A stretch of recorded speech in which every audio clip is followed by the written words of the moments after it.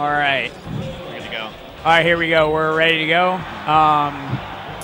And it is exactly how it is on the bottom. So Vowels is player 1, Zero is player 2, and so on. There's an immediate charge there. Yeah. He just sat in the corner and charged right away. It was really, and I guess Zero just held it down. Oh, he tries to shoot. He loses it. So. Loses it immediately, so. Yeah, I mean, the charge shot's really great and can be really great in doubles, but you got to be really careful. Really easy to lose it and not get your shot off. Ooh. Right, so you saw there that Valve was going for back air, but then Zero also came with an air. So the sort of things that, you know, if you team with someone long enough, you sort of get a feel for who's going to take the kills. Right. And who's going to finish the combo. Yeah, there's a lot of communication that needs to go on, especially in 64. Like you come out here and you throw out hitboxes and people will lose their stock. Yeah, so the stage isn't really that big, so it's not like you can. A great up B there from Bark to make sure he got back to the ledge and take it from Zero or from Vowel. Sorry. Ooh. All right, Bark is off. Dark's off stage. So separated a bit. Yeah, so you'll see a lot in this team composition. The Kirby Pika. Wow, that was. Yeah, it's a very common. It's nice because once they're off stage, Pikachu can't spike at all, but down airs from Kirby really powerful. In doubles, they're amazing. Yeah. I was talking before, it's kind of hard to get that down air on Pikachu in singles if you're Kirby. Yeah. It's kind of a risk that you have to take. But in doubles, you go for it every time, and you have your teammate cover the stage, and it's really scary to be out there as a Pikachu. And so. Also, Samus. Samus takes definitely a lot of concentration to edge guard. You saw how long that Bark had to be at that ledge just to edge guard Samus. And kind of the disadvantage of floatier characters, this includes Kirby, but Samus is definitely included in that. If you hit him away and they can recover, but it takes them a while, you get a lot of time to double team the other player. Like that's a really common strategy. On the other hand, though, if you do stay in the air for a while, it gives you a lot of opportunity to sort of float around, wait for a down air. Right. Exactly. Yeah. It's flip of the coin one way or the other. So depends on your situation. But that's what your teammate's job. If you're floating and you get off the stage, you really just got to go in preservation mode. You got to really help them out. So looks like a pretty solid lead from Dark and Bark here. Yeah, Dark and Bark have been playing really solid in the last several matches, and they're not letting up here. That's for sure. What do you think of the Samus decision now that we've seen it for a while? I mean, Vowels has other characters. He plays Falcon. He plays Jigglypuff. I think Samus is probably the best teams out of those three. Maybe. Yeah, Falcon is pretty good too. I think Falcon's pretty good, but can be a huge risk. Oh, I don't know how that charge shot didn't hit anybody, and they're down to their last two stocks. Not insurmountable, but yeah. Really gotta not take up that much damage here. That's a big stock. Puff isn't necessarily a bad doubles character, but she doesn't have as many advantages as a lot of other characters have, so it's really rough. If they're looking to make a switch here, like, Puff is kind of a tough take. Ooh, yeah. Okay. Another problem with Puff is that, a lot of Puff's game is relying on those long combos into rest. If your partner is paying attention, they can easily just disrupt it. And then, Jigglypuff dies so easily from all these strong smashes at like 60% or something. So it's definitely nice. Quick gimp or something. Yeah, you have the ability to rest more often and just kind of be less judicious with it, because either you'll get hit randomly by something and it won't be a good punish, or your teammate can help you out. Right. But yeah, the flip side is definitely Puff dies so fast in doubles. Yeah. You get 60%, your kill percent. So Vowel's electing to do the exact same strategy, switch to Samus, go to the corner and charge. The game wasn't a blowout. I think it was a good choice for them to try this again.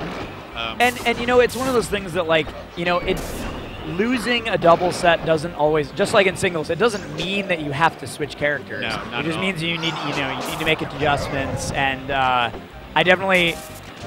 certainly Vowels and Zero have adjustments that they can make that last set.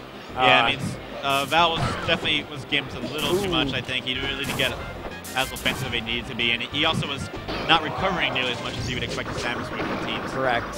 And Vowels just kind of missed a pretty good. Oh man, that was a mess all around. That's the opposite of what you want.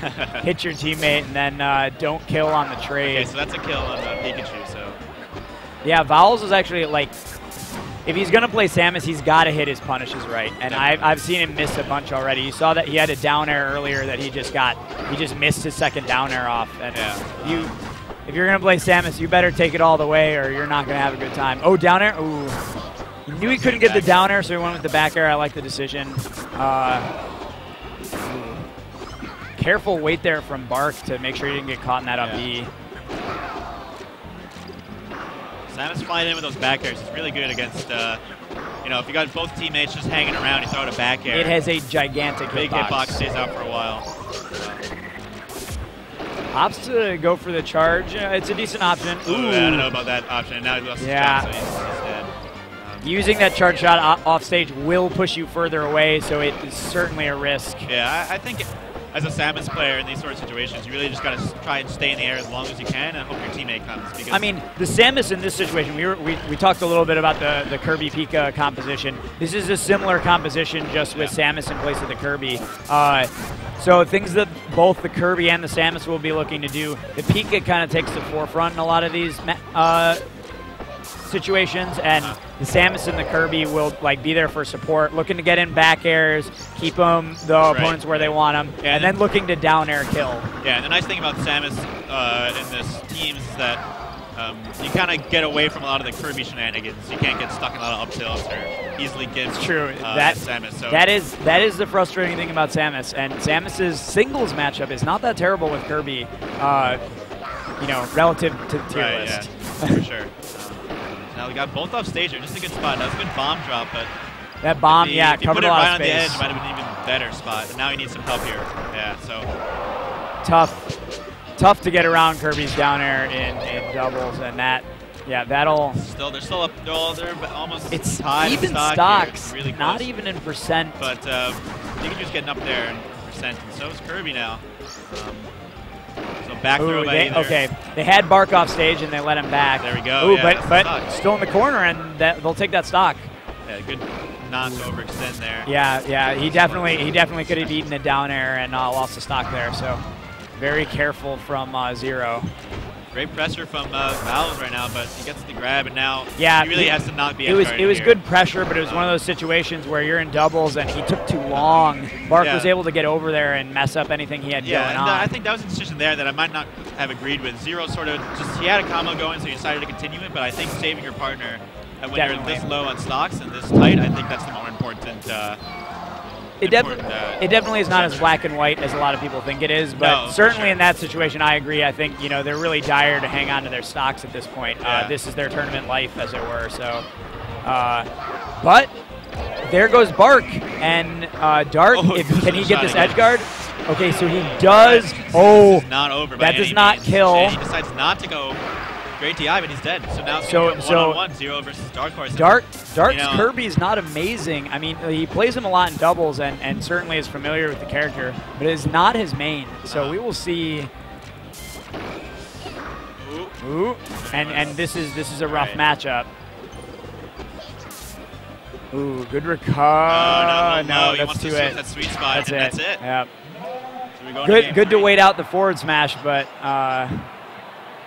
we got a good set on our hands, ladies and gentlemen. We got a game 3 out here. The question is, are Bark and Dark can do anything differently? And I don't suspect they will. Most if they're nodding. I don't think they need to do anything particularly different, to be honest. Need to clean up some things, make sure they finish off some edge guards. Zero played amazing that last game, really makes it harder. Bark lost his stocks early a little bit, so he should not do that.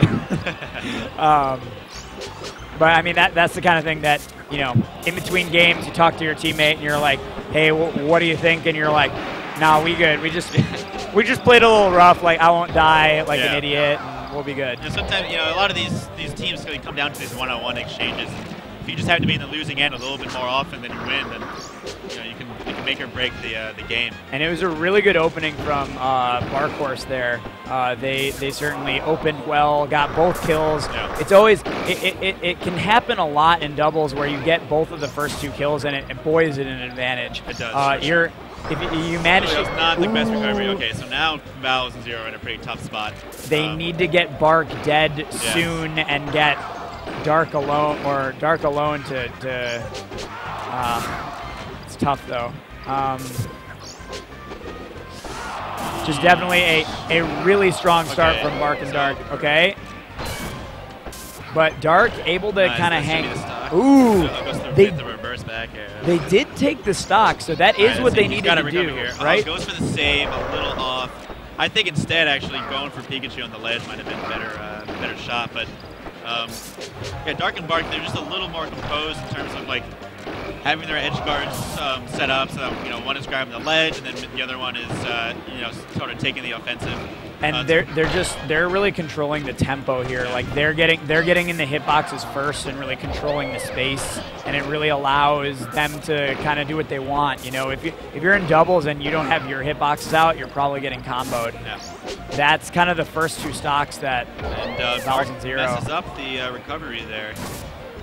I mean, it's not a little bit earlier than expected. It's not over yet.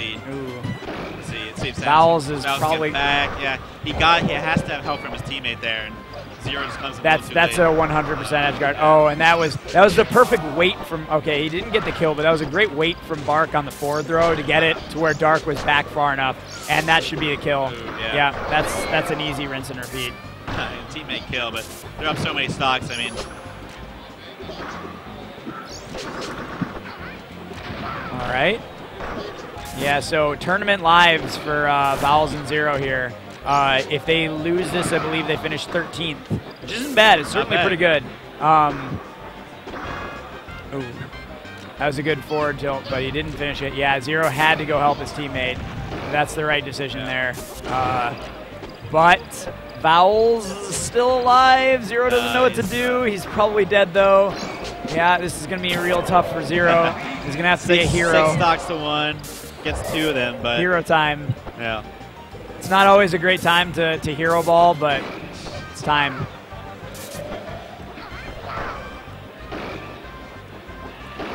And yeah, so let's see if they can finish it off. Gets back, but oh, you gotta go for it. You're up 4 stocks. Get that down there. Oh. Nice tech read. Good escape. Forward throw would have killed there. So yeah, he didn't want it. He didn't want it. Yeah. There we go. And that'll be it. So that's a 2-0 for 2-1 or 2-1. Sorry for Bark and Vowels. That was pretty close. Yeah.